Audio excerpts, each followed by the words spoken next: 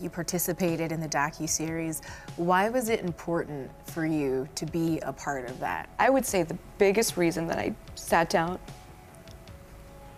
was for my kids. The entertainment industry is not the only industry that punishes people for coming forward about a toxic work environment or abuse in the workplace. Ooh, cute boy to left, green shirt, backpack. Alexa was just 12 years old when she starred for 2 seasons alongside Jamie Lynn Spears on Zoey 101. Access was on the set in 2004. All right, go ahead and give me your real name. Alexa Nikolas. And who do you play?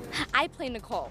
In the Quiet on Set docuseries, Alexa brings new allegations against the show's creator, Dan Schneider, seen here behind the scenes whispering in Alexa's ear on the 2004 set.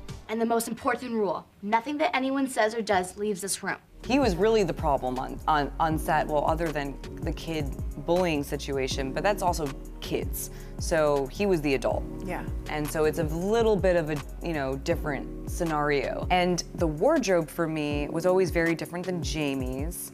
Mine was always like short skirts and like fitted tops, even like off the shoulder. How about this top? You like this top?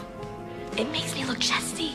Dan Schneider would come into the wardrobe fittings and I would come out and I would do the spin, and then they would take the Polaroid of me, and then he would say, "Can I have the Polaroids?" at the end. Now, when I look back at that, that's weird. Why does he want those Polaroids? Why does it really matter to him what I'm wearing?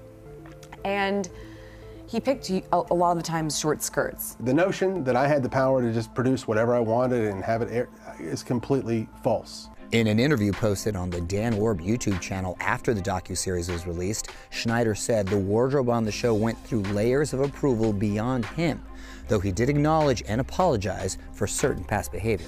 Was there fear around if you expressed concern, there would be punishment or passive aggression? A lot of being in the industry is discomfort as a child star, and what you don't want to be is problematic or complain too much, or honestly complain at all, because you see what happens to other friends of yours that have tantrums on set. They don't work again.